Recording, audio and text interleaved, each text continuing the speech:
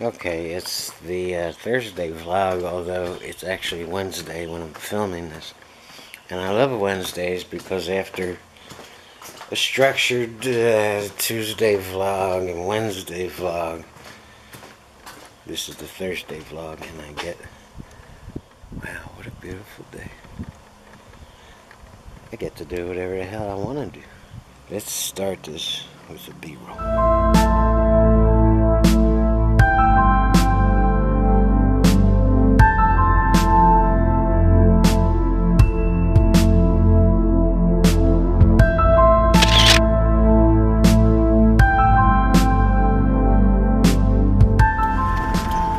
I learned a lot from that Peter McKinnon B-roll challenge contest, which, by the way, I did not win. But one of the real surprising facts about that, which Peter says himself, 450,000 video makers entered that contest to win that camera. And that is just a fraction of the incredible amount of people making videos on YouTube. And what's even more eye-opening is many of these, there's no way you can humanly watch all these B-rolls. But from the ones I've seen, and I tried to choose them randomly and just pick random people, just to get an accurate picture of what was on YouTube. This is just a small fraction of the video makers, and many of them were very good. I'd say probably half of the ones, I guess I looked at about 100, which is nothing. But the numbers are surprising. About 50 of them were good. Maybe 2 out of 100 were great. I mean, pro level stuff here. And that just shows you the incredible amount of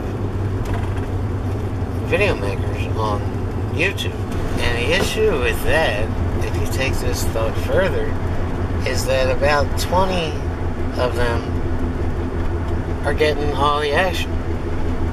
They're getting all the views, making all the money, getting all the subs. You know, Casey Neistat gets over 5,000 new subs per day. And these numbers are crazy, man. So in order to break through this mess and be the 21st person to be making serious money on YouTube,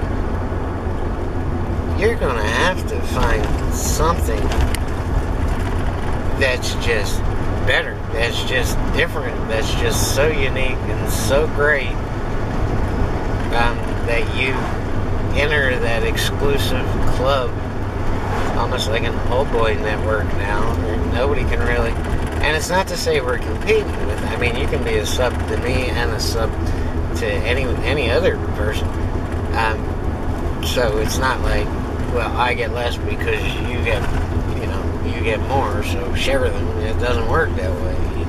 You can subscribe to as many vloggers or video makers that you want to subscribe to. But the people getting their searches are people established as the old-time greats. So when people get on, they want to see a vlog, they search for a famous vlogger, and that's what they get. So where does that leave the rest of us, the ones struggling to not compete but survive in this network of creators? And that's a troubling question, and a more troubling answer. What's happening on YouTube is it's not being spread out. The subs are not being spread out. People are very, very reluctant to subscribe to you unless you are absolutely freaking great. So you have to floor them. You have to knock them on their ass, and you have to establish yourself as this creative force that no one else is feeling. No one else is as good as you. No one else is doing what you're doing, and it's a difficult thing. You can't copy. You can be influenced by people all day long. We all are. None of us would be doing this if we weren't influenced to do it in some way or another, and that comes from other people. But you can't. There's something about you that absolutely has to be not only unique, but as Donald Trump likes to use this word, tremendous. You have to be tremendous. There's tremendous vloggers out there that can't get 100 subscribers. So how do I get this 1,000? Just 1,000.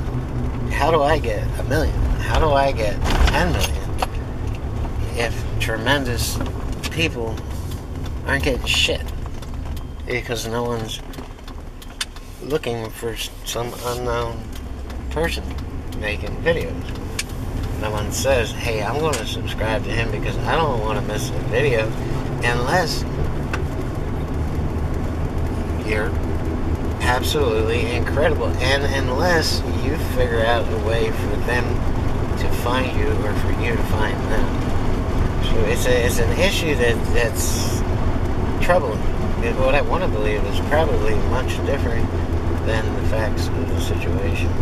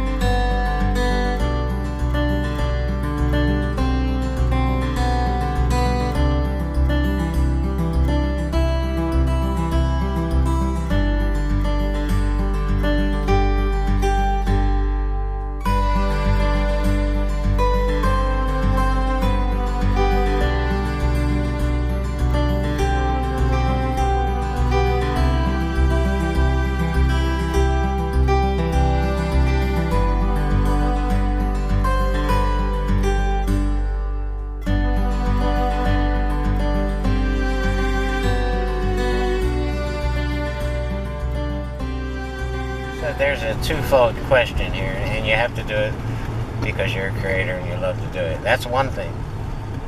So you're going to do it for free, and you're going to do it just because you love to do it, and you're going to try to get better, and all that's great. But is there a limit to that? Would you do it every day of your life for the rest of your life for nothing at all? You see what I'm saying? There's a big difference there. So, okay, you're an artist, willing to struggle, willing to pay your dues, and willing to do it for absolutely nothing until you get recognized and start making money, and then continue to do it. But what if you never, ever make a nickel? How long will you continue to do it? That's the big question.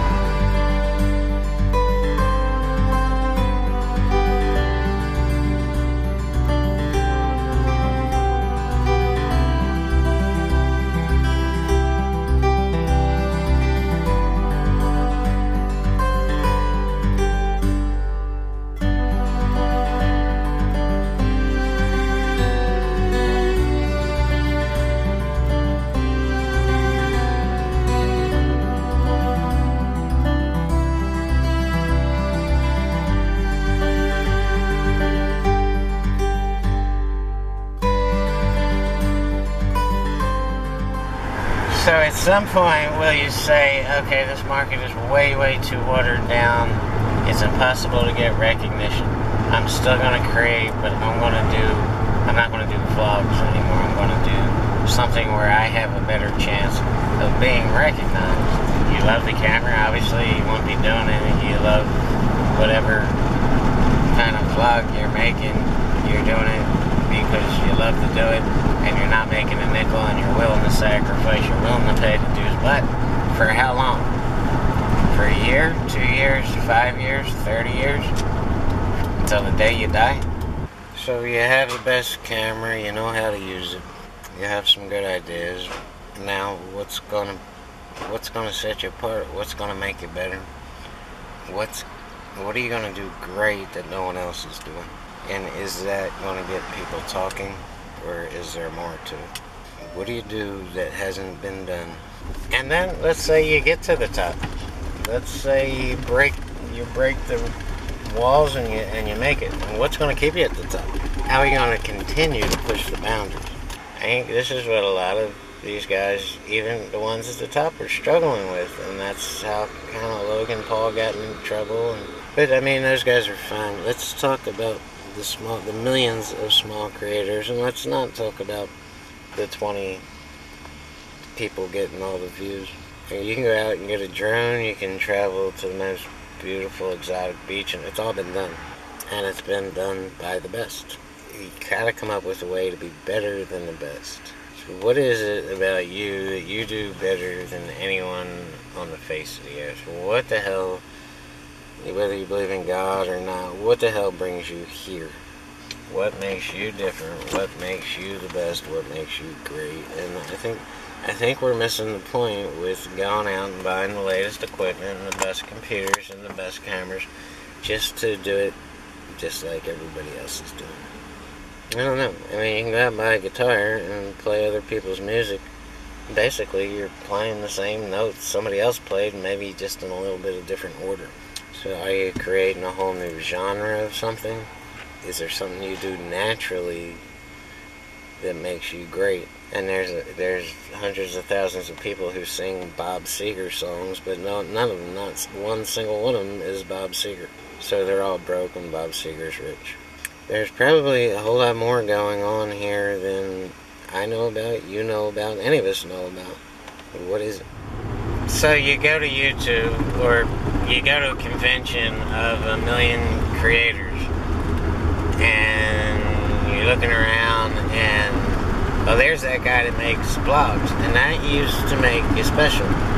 But now you're in a convention where that guy makes vlogs, she makes vlogs, he makes vlogs, everybody you see at this convention makes vlogs. So it's like, okay, yeah, but that guy there in the red shirt is the greatest because why? You could say, well, because he gets 3 million views per video. Why? Did he just get here first? Fill a growing demand? Or is there something about him or her that truly is great? And if they all have the same camera, and they all have the same drones, and they all have the same computers, and they're all basically doing the same thing, they're making videos, what makes her the best? So all the great equipment, I mean, that certainly doesn't hurt anything, and it does help you to a degree, but there's something more going on here, and I'm not sure any of us are aware of. Is it simply their high energy personalities? Is it the fact that they know how to market 1,000 times better than you do? At least one of the top shelf creators has said it's in the editing, but I think that's just part of the story. I know what that person is saying, but I mean, if any of them go and tell everybody what it is, they're going to have millions of people taking their spots off YouTube. If you're a fan of more than one of the top vloggers, and by top vloggers I mean those who have 2 million or more subscribers, then you've probably noticed that they're all doing one thing lately, and they're missing days. And so as a small creator who doesn't really know what's happening, you're most likely asking yourself, well, why would any of these guys miss a single day when they're making thousands and thousands of dollars off an 8 or 10 minute video. Why would you even think about missing a day? Why would you risk losing subscribers? Why not just, do whatever you're doing and make, a quick, whatever YouTube is paying them, it's thousands and thousands of dollars per vlog. Well, why would anyone miss that? Why would anyone miss an opportunity to make that kind of money any day of the year, any day of their life? And I think what's happening is something that we're not seeing. I think they're all seeing an end of this road, and that's sad within itself. But I think they're seeing something happening and concluding that this cannot possibly last forever, so I need to put my focus totally on something that is going to last forever and move on from here. This was temporary. It was great. I loved every minute of it, but I have to think about tomorrow, and I think they're all thinking about tomorrow. So what do they know that we don't? Yeah, and I don't think it's just normal burnout. You get burnt out on doing anything, no matter how much you love it, if you do it often enough. But still, you're talking a lot of money. So if you say, okay, well, I want to spend the day on the beach and just get away from this for a while, well, all it takes is a little bit of filming on the beach to make a great vlog and to keep your fans happy. So why wouldn't you do that when we're talking some serious money? And you can say, okay, well, I don't like the editing process and I'm burnt out on that part, so I'm not going to do it today. So what are you going to do? You're going to work at McDonald's? Well, what the hell are you going to do that's going to make the money that you're making vlogging? And how could it be worth missing all these days? So then it goes to the question, well, if whatever is happening, if that's the case, if it's something I don't know about, is this good for new vloggers or upcoming vloggers? Or is it bad? Should I do something else too, or should I just keep pushing this? So if big creators are now preoccupied on something else and they're basically dropping the ball on vlogging, you have to know that these people aren't altogether dumb. I mean, they made a whole lot of money doing what they do, what they love to do, and they became great at it. So why not continue? Why not keep doing what made you great? What made you famous? What made you rich? Maybe they know there's nowhere else to go.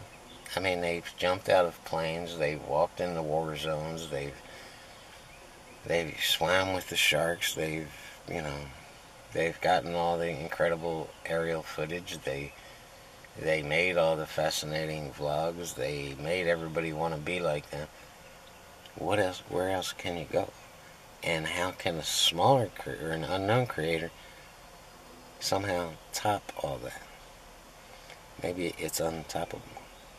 Maybe it's a dying art. Maybe Google is ending AdSense. Maybe none of them are going to tell you, because it would break a lot of dreams if that was the case, that there is nowhere else to go, that, they've jerked off as much as they can jerk off and it's over. There's a guy on Twitch who live streams 10 minutes a day, not saying anything, not doing anything, except eating a head of lettuce. Yeah, lettuce. That's what he does. He eats a head of lettuce every time he streams. And the people sit and they watch him and they flock into his channel and they watch him eat a damn head of lettuce, and that's it. It's over. And your first thought as an artist is to say, what a fucking idiot. Why are people even watching? But is he saying something? Is there a statement here? Is he conveying a message to all the other live streamers, and there's so many of them? Have we taken this as far as it can go? A handful of people got a hold of it, and that's it. And they're going to keep it until the end. And is the end coming? We have all these issues as creators, and I've been creating a long time. And you can listen to a smash hit song, Whitney Houston's "I Will Always Love You," okay? And it's the same notes everybody else plays, but she plays them in a different order, and she has a unique voice, and she sings it, and it's emotional. How many Whitney Houstons are left? Are you the new Whitney Houston, or are you an imitation of a Whitney Houston? Can you put those notes in a better order, or have they been put in the best order? This is not me being a negative dick.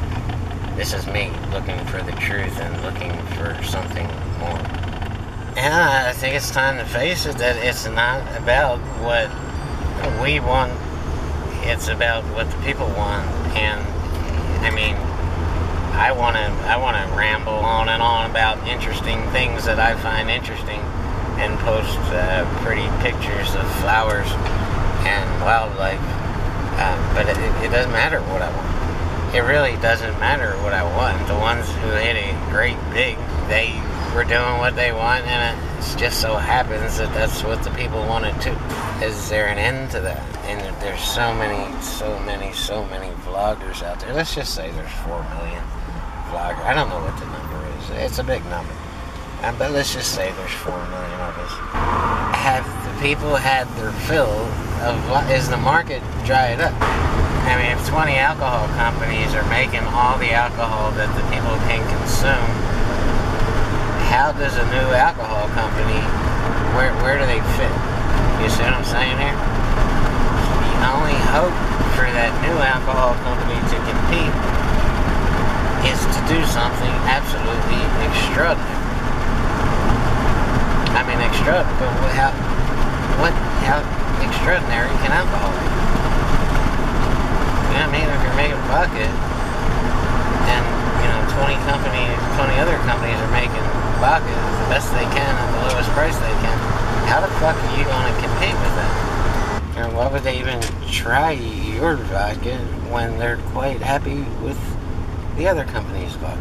So this is where my mind is at, is how unique, creative, interesting, and gets people talking. I mean, and not just talking, yeah, John's an okay, but I mean talking. Like, you have to see this.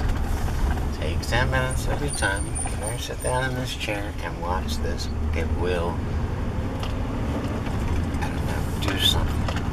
It will change your life. It will entertain you like you've never been entertained. It will astonish you.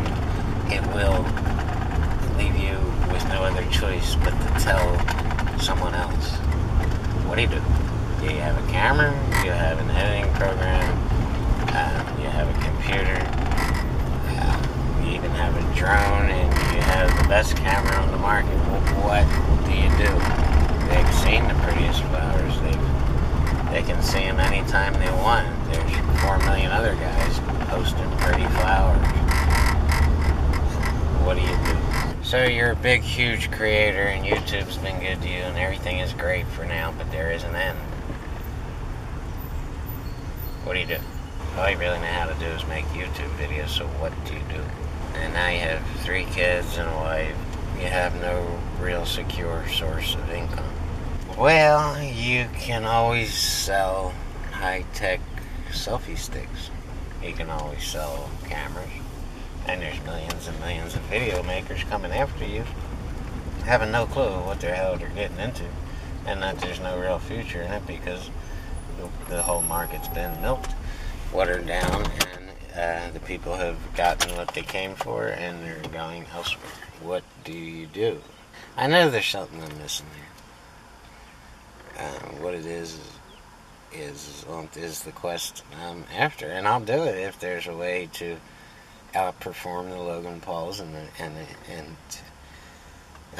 not that it's a competition, but they are monopolizing the available view time on YouTube. No one goes to John Disque's channel. They don't even know John Disque exists. They come on the internet looking for Logan Paul's latest video, and they find it, and then they go about their way. Why would anyone even give a shit about your YouTube channel?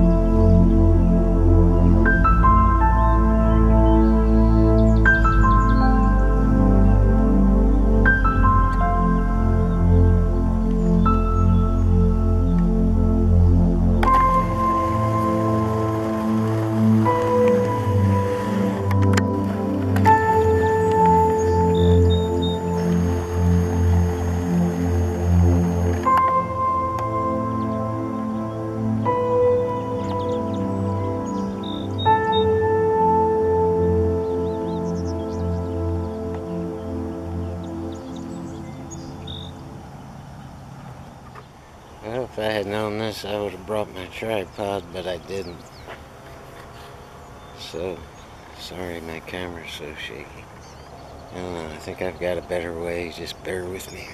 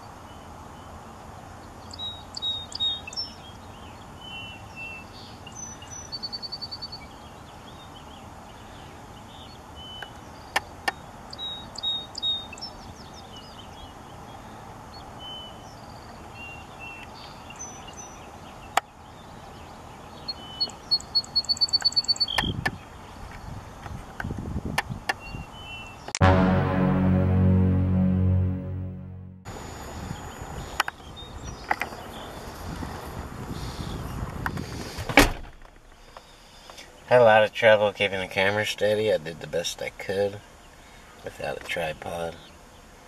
Next time, live and learn. Bring a tripod. What I was waiting to get was that eagle back there is him swooping down to the water and grabbing a fish, taking it back to the nest. Eagles have huge, huge nests, like 20 feet around, just crazy big nests. And they perch way, way, way up high, like on top of that bridge, so they can see the fish swimming down under the water, and they can swoop down and snatch one. That's why they're up there, and it protects them from prey, but mostly it's about hunting. They can see everything going on down there. So it's just easy pickings. If they're in the mood for fish, they'll get them a fish. Next time, we're going to get us the snatch down, grab them. YouTube violence with a purpose. It's going to be awesome. It's going to be viral. Oh, you know how many YouTubers got footage of an eagle flying down at 90 miles an hour to snatch a fish out of the water? I don't know. 1, 2, 3. I don't know. How the hell am I supposed to know? I don't know. People will talk about my footage, though. Give me a high five. Give me. No, it has not all been done. The market is watered down. There's a lot of pretenders. There's a lot of vlogger burnout. There's a lot of people doing their best and not getting anywhere. There's a handful of people kind of monopolizing the action on YouTube as far as vlogging goes. And I think it's because we're not pushing the boundaries. We're not being creative enough. And I have some ideas. Most of them are going to take a collaboration. I have some things running around my head that have never been done. And I want to do my best to get done. And I'm going to start doing things a little bit different. Peace.